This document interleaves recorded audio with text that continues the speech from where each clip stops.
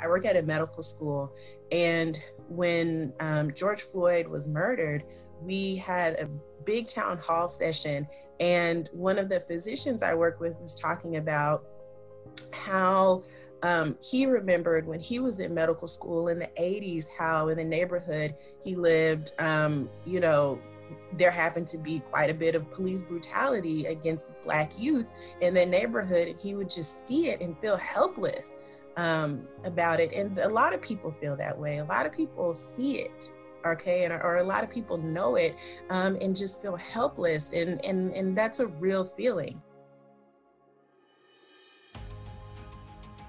So I think that this moment, has been incredibly important for a lot of people, because, there's this continuum. For some people it's an awakening, but for a lot of people it's been an existence. They've been living in it for a long time. And for the people who are experiencing the awakening, it really is an opportunity to reflect about yourself, to reflect about the institutions in which we have all played a part in building and perpetuating over a lot of years, and to really think thoughtfully about how to modify. What I've been seeing a lot of time is a lot of symbolic action and performative allyship and performative support, but the time now is really to move from symbolic works and performative works to actually doing the work. And the work is different from each of us. It really is different for each of us. And I think it's rooted in your skills and your talents and your passion.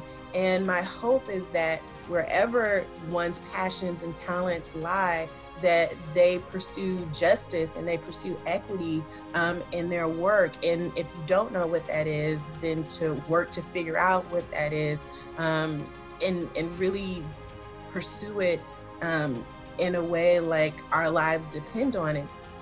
I think now is a time to really make a lot of effort to move past that helplessness, and to move past the I don't know what to do feeling, to really figuring out what to do, and being collaborative about it, and being honest about it, and not being an hindrance, because you can really hurt the movement. You can really hurt progress by not being fully involved or fully engaged. So all that is to say is that I really hope that people take this opportunity to reflect and to act in really thoughtful and meaningful ways.